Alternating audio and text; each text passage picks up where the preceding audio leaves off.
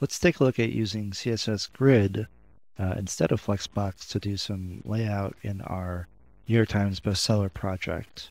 So we want to do a similar idea where we had the homepage with the 3 book covers displayed. Try to do it in CSS Grid and see the difference. So I'm going to start off with our New York Times project. I'm going to remix it.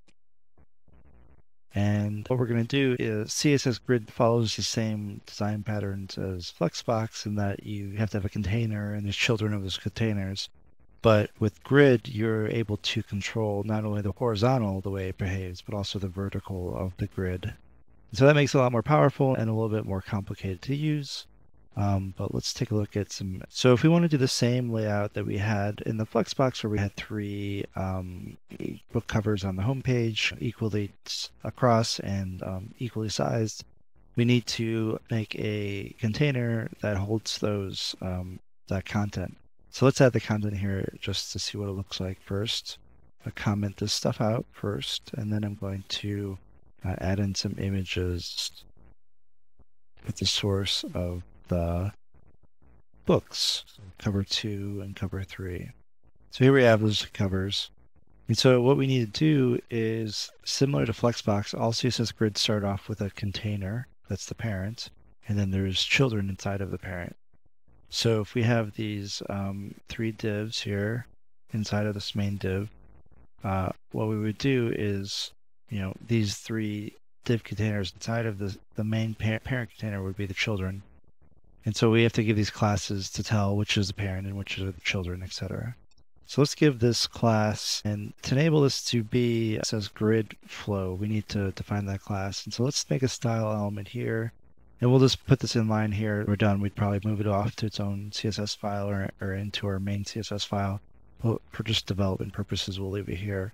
So let's make that class, and all you need to do is similar to Flexbox is to enable grid for a layout for a parent and children is to set the display type to grid. And so that will turn this container into grid, and its children will automatically follow the grid CSS layout rules. So let's move these images inside of these div children. And we don't see much difference yet, but what we need to do is with the grid is define how we want it to be laid out. So basically, we have to kind of define the format of the grid itself and how many columns and rows that it's going to have. So to do that, we need to tell it how many columns first. So we'll say grid template property and say columns. And in here, you define the number of columns, just repeated, separated by space with the unit of measurement that you wanted to use. So say you wanted a bunch of columns that were 50 pixels long, wide, I'm sorry. Then you'd have 50, 50, 50, right? And so then you'd have 3 columns, each 50 pixels wide. And so you can see it did that here. There's a lot left over, so it kind of broke it, but it's already laying it out in a grid system here. Pixels are bad, right? Percent signs are better. You could say 33%, 33%, 33%. What's even better than these is that what grid introduces is this fractional unit called R. And so these fractional remainder units basically just represent the space available within the available space of the page. So whatever container that it is. So it would equally divide it into 3 equal parts with this unit FR. And so we can see that here, however big it needs to be and divided into 3.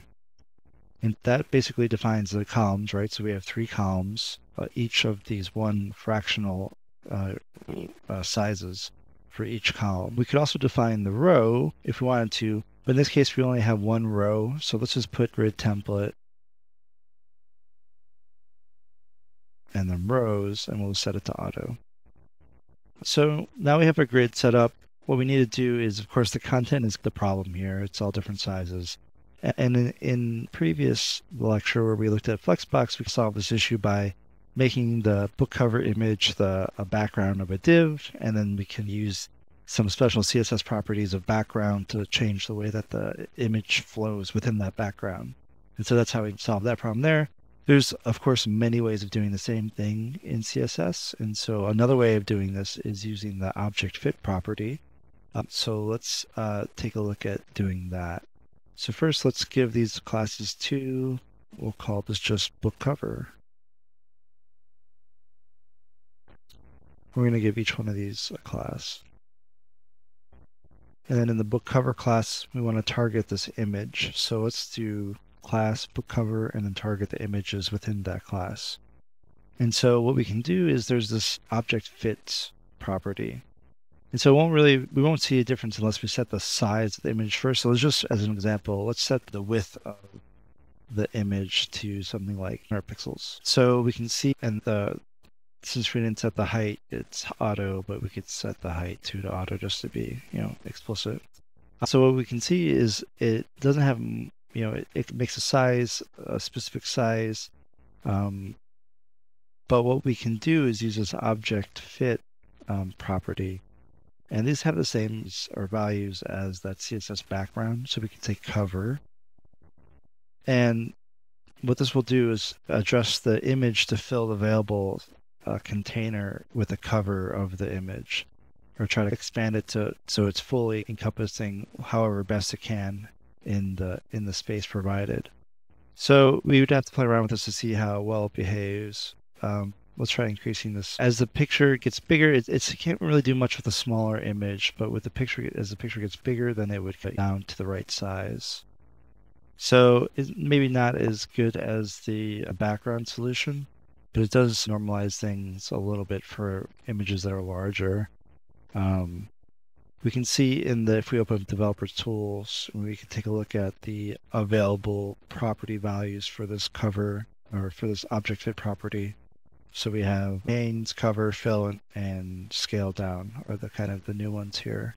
So let's see if anything changes. Object fit to cover, contain. So let's try contain in it and see if we see any difference.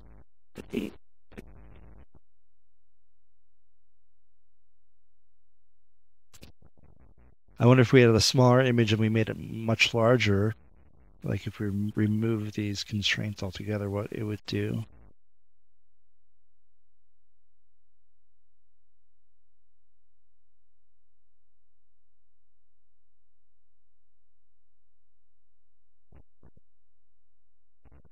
Yeah, so it looks better. You'd have to play around with it a little bit. Let's see how it looks if you have a small window. What happens? Okay, so it gets smaller and then eventually it disappears. You can also play around with using, instead of these kind of fixed sizes, you can play around with using the what we call relational units or relative units. So we could say there's units called relative view height, or so the total height of the viewport or total width of the viewport. So we could say we always want the images to be 25% of the view width. That's pretty big. So let's say we would always want it to be 5% of the view width. And see what it looks like. I need to put in a semicolon. It was breaking. So that's 5%. Let's say, go back to what I was saying, 25%. Let's see what it looks like on a bigger screen. So this kind of performs a little bit. If you wanted to perform like this, you probably want it to behave differently though, for really responsiveness. But this is a good example of using a little bit more relative units as opposed to static ones. So the grid is set up here. We've had of it working pretty well. You might want to center things. So you could see that these are not really centered within their own respective cells. So what you could do is make the image display into a blocking image or blocking element before images are just in line by default. And then you could set the margin of the left and margin of the right to auto. And what this does is that it automatically makes the left and right equal, and so then you have a little bit more aligned images. All right, so let's take a look at adding another row to this grid. And so there's a number of ways of doing this. Let's do this first way by adding it at the child level. So say we wanted a header above this that said some text. Let's add another child here and just say book. And so this div, you can see adds it to this layout, and so it thinks of it as another child, and it's trying to fit it into this pattern, right? And so this pattern says this book should be, that div is just like one of the other divs. And so it breaks the three columns into, there's still three columns, but now there's two rows, right? Because there's an extra element in that column. So it pushes it down to the next row. You remember we set the rows are auto, so it just will keep adding more rows automatically. So at the child level, what we can do is we could give this one a different class and say book a header. And what we could do is take this and define this class at the child level to, we could tell it to span a certain number of columns. Just if you're like in Excel or Google Sheets and you merge columns together, it will be a column. You can do the same here and say grid column and tell it to start at 1 and then go to the length of it and merge them into one big column. And so what we did is merge this one grid section into spanning 3 columns by starting at the one, and then so now this one is one big column across the entire page. And so at the child level, if you want to control the alignment within the child, you can do a property called justify cell. And you can tell it to justify to the center. And so then it would justify to the center here. And of course, you can play around with this. So in this case, we're keeping within the grid template layout that we set up, but at the individual level, we're telling you like, hey, this one element of the grid is actually going to span across all of them.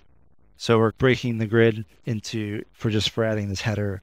And then if we wanted to add more images, it would just kind of fall into the one. We introduced a little bit of vertical there, and we've been able to control kind of two different styles with this layout. So let's do a little bit more complicated layout, because being able to control the horizontal and the vertical is really powerful. On our search result page, just head over to the search. We have some output here. And so let's design a little layout for this information here. And we can take a look at what that might look like by looking at something like this, where if we sketch out what we might want to see, we'll have each one of these search results represented in maybe a layout like this, where we have image book cover on the left-hand side, and then maybe the title at the top, and then some description, like the description of the book in the middle, and then we could put the rank of the book on the New York Times bestseller list, like so say it's rank 5 or whatever, we could put it over there. So if we think about this in terms of what that would look like in a grid, and this is actually 3 columns again, but also 2 rows, because we have that title is part of the top row. So if we wanted to split this up into pieces of that, we could say, okay, the first 2 columns there of the first and second row are the title or the cover image. The bottom right is the rank. Middle bottom is the description. And the top 2 last columns are the title. So if we do it this way, we can see that it's a grid, but we need to merge not only the vertical columns for the first one, for the cover, but also we need to merge the vertical rows between the book cover image. We also need to merge the columns on the title text. So we need to be able to define this layout, and so that the display knows how it can represent this correctly. So to do this, we have to follow the same pattern as we did before. So let's get this page ready to do that.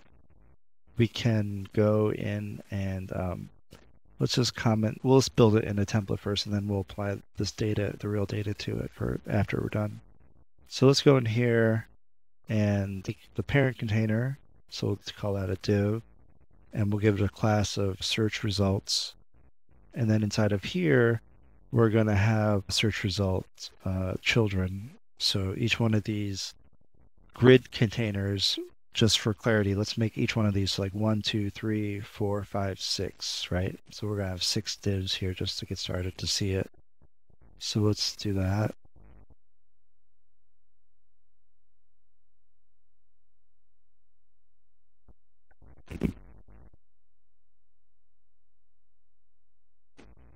So let's define a style element. Again, you want to move this into its own style sheet later once you're done developing it.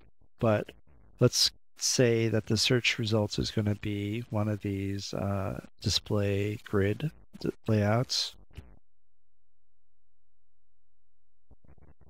And we need to define how we want the grid columns and rows to be. And so this is similar to what we just did, but we just need to say, okay, we want the grid templates, columns to be, let's just start off with the same 3 columns. And then we're also going to define the template rows though. And we'll say we need 2 rows, right? And so just by doing that, we've broken it into columns, 2 columns, 2 rows of 3 columns, right? 1, 2, 3, 4, 5, 6. So we actually know that column 1 and 4 need to be merged, or rows 1 and 4, or cells 1 and 4 need to be merged together to form the book cover, and 2 and 3 need to be merged together to form the title.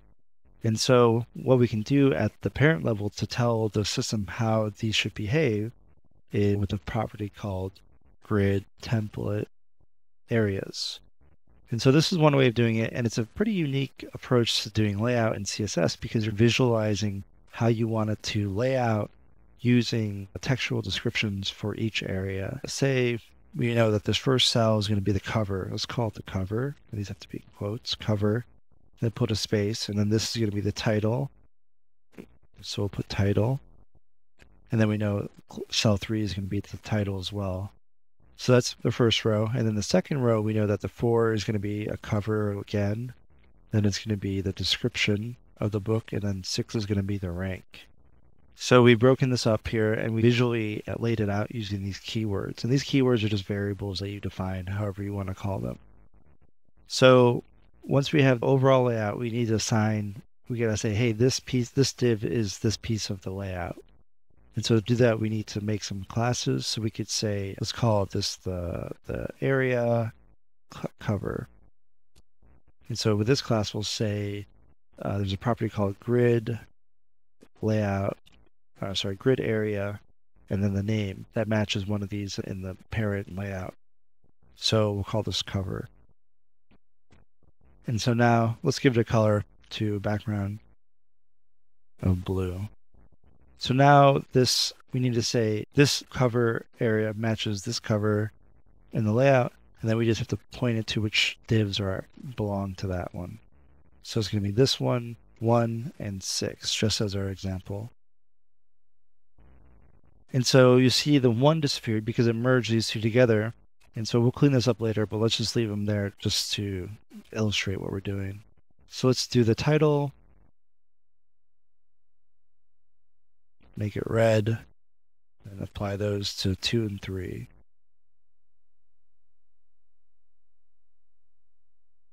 And then 4 and 5 will be the description. And so we just need to assign those. Oops, I gotta call this rank, not title. All right, so we built this layout here, and you can see it looks pretty correct, right? So the 6 and merge with the 1, and the 3 and the 2 merge. So since these cells are merged, we don't really need them anymore. We can get rid of the duplicate divs because the layout knows what it's doing, and it will just position these and expand them in the correct way. So now we have the layout for each search result defined.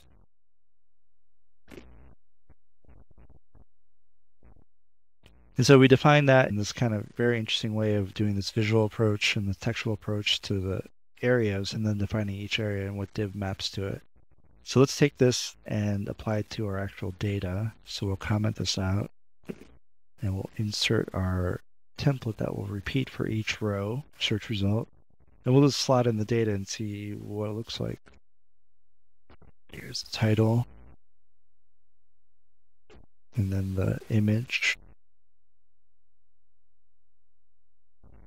the cover. We'll just add that as an image with a source. And then the description here. And then the rank we have available. All right, so when you run this, we should see some results. Of course, the image is way too big, so it breaks everything. So we could probably make this pretty static sized. So let's set the cover. Let's target the images in the cover to a limited size. We'll set it to, you know, we'll set it the height to a max of 150 pixels or something like that. All right, so we have that working there. And then we have, so you can see this is like equally divided. This is pretty, it's taking up a lot more room than it actually needs to. So what we could do is we could reduce these fractional values down to smaller values so it takes up less space. So it looks like the image doesn't really need to be as big as it is, so we can maybe reduce that to half the size. So then the left column would be, and then we could say maybe the rank doesn't really need to be that big because the rank is, we could even make that much smaller. We could say that's like a quarter of a fractional unit. So that's much smaller. And then we could say this is a pretty good size. So what we could do is also do that with the rows too, because the title, this is obviously much more content than the title is going to be. So let's make the title smaller than the other row. So now we're really playing around and being able to structure this correctly. Let's make the images center. So we'll use that same trick we did in the previous specify self center. So now it's centered. And then we could play around with everything else, make the rank number bigger, make it 3D, you can do whatever you want, right? You could probably want to do the same thing.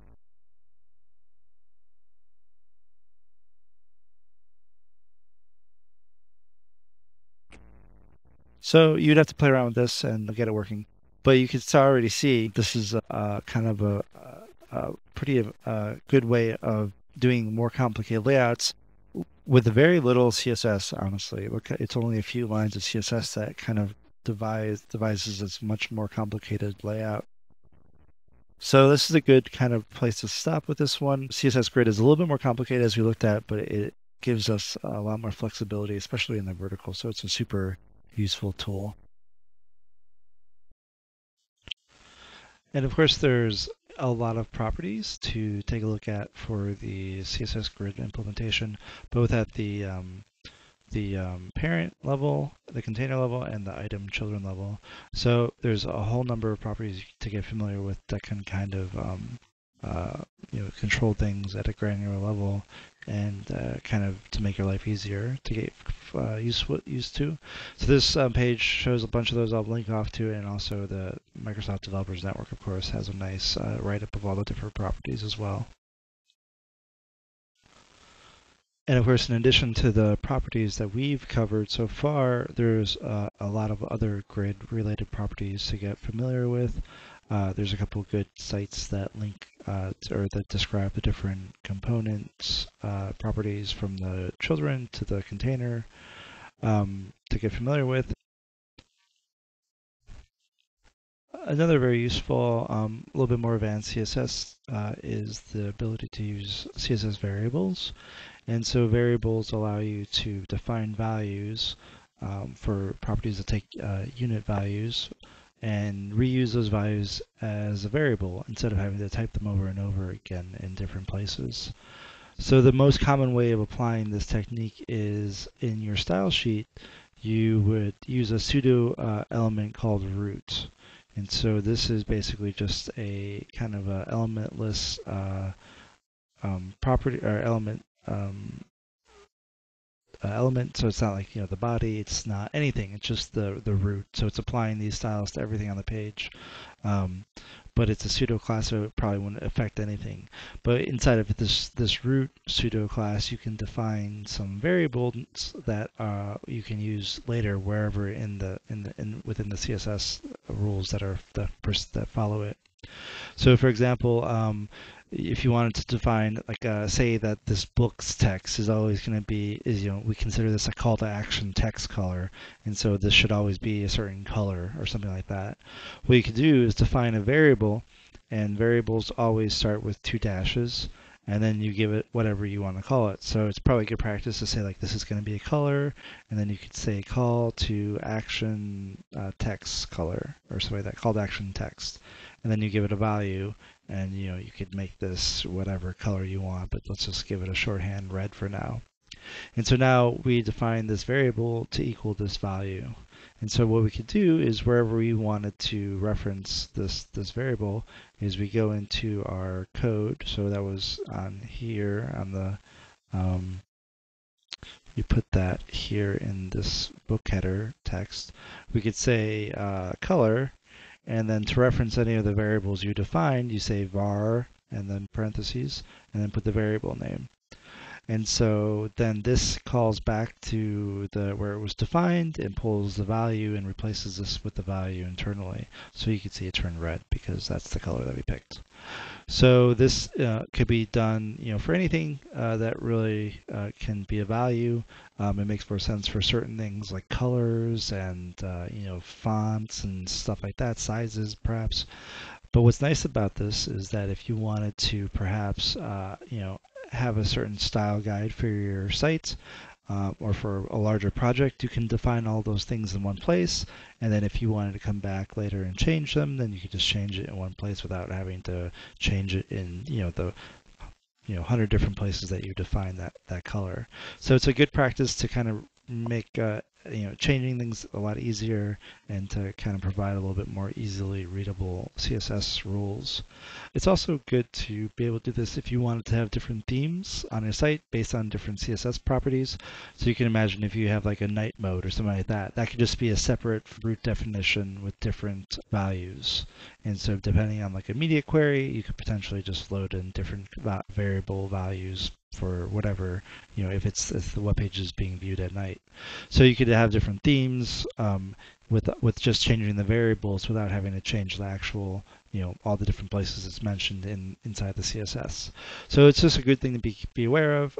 If you're doing a larger project, it probably makes sense, or if you have a much more defined style guide that you want to stick to and kind of get everything up front, it's also a good way of doing it. So it's super useful just to be aware of and be able to implement it when it makes sense. And these all kind of control nuances of how the grid's set up and how the items behave within that grid. So I'll link off to this, and also Mozilla Developer Network, of course, has a nice glossary of the different properties as well.